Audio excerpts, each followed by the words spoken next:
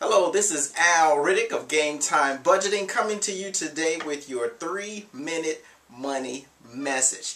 Now first off, I have a secret to tell you. Come a little closer so you can hear me. Are you listening? Everything you need to know about money to become a financial success, you learn in elementary school.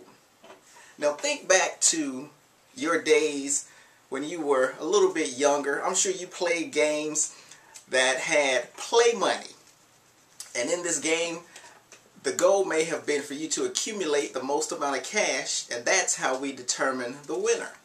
Now the funny part about playing games as a youngster is that you could make financial decisions based solely on mathematics, and emotions did not come into play that much. Now on the other hand, after you become an adult and you find that first job, you start making real money.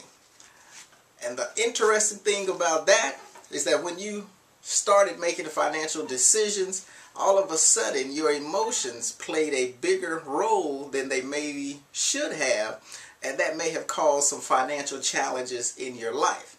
But keep in mind, everything that you need to know about money you learn in elementary school. So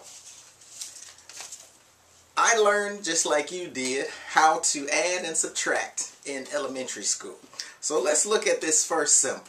Now one of the other things I learned in elementary school was how to color, and as you can see, I use that skill to create my visual aid, so just bear with me.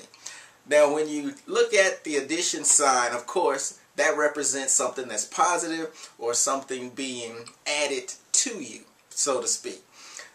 Now when it comes to your money, this symbol is going to represent income. Income as an adult can represent things like the job that you get paid to do. Income could come in the form of interest that you're earning from money in the bank. It could come in the form of dividends or possibly even capital gains as well.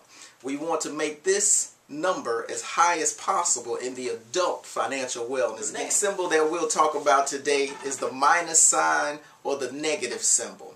As it relates to personal finance in the adult world, where we play with real money, some of the expenses that we all have might be rent or mortgage payments, transportation costs, utilities, maybe even debt payments for credit cards, or possibly even student loan debt as well.